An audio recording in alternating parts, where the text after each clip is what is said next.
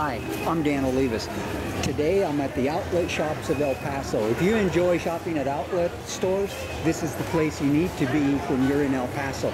But what I'm really here for today is to take you to one of those little jewels that I want you to know about. It's the best sandwich shop in El Paso. It's called Maracas.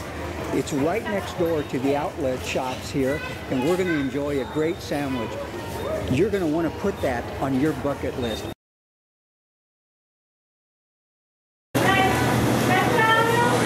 Okay, this is the place I was talking about, Maracas. You've got to put this on your bucket list. Normally I have the Cuban sandwich, but today I'm having a variation of that. So there's an additional portion of beef that has been marinated for 2 days before it ever comes to be on a sandwich.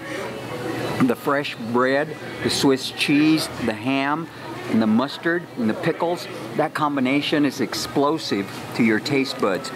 I'm going to take a bite of this.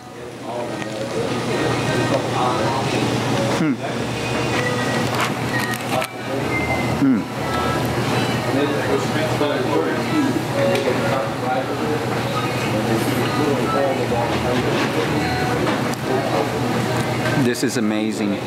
But you know, in addition to it being great food, Ramon Ortiz makes you feel like family. Makes you feel like you're an invited guest every time you come in here. You've got to put this on your bucket list.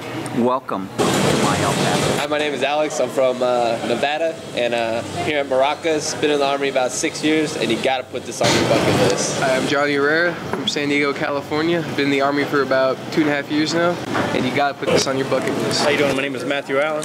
I'm in the U.S. Army here at Fort Bliss, Texas. I was told if I wanted to get a sandwich from anywhere in town to come to Maracas, so that's where I came. Ramon Ortiz, and I'm the owner of Maracas. And we're going to describe the tripleta. Tripleta is a slow-cooked pulled pork. We use sliced ham and our bistec, which is a top sirloin tip. We pre-marinate for 2 days with vinegar, oregano, other seasonings as well. Once we marinate that, we put it all together in a sandwich with your choice of either mayo, mustard, ketchup, choice of cheese as well, American, asadero, or Swiss. And we toast the bread with garlic butter. Makes it all crunchy on the outside, melts the cheese on the inside.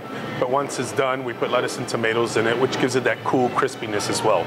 So come on down and try it.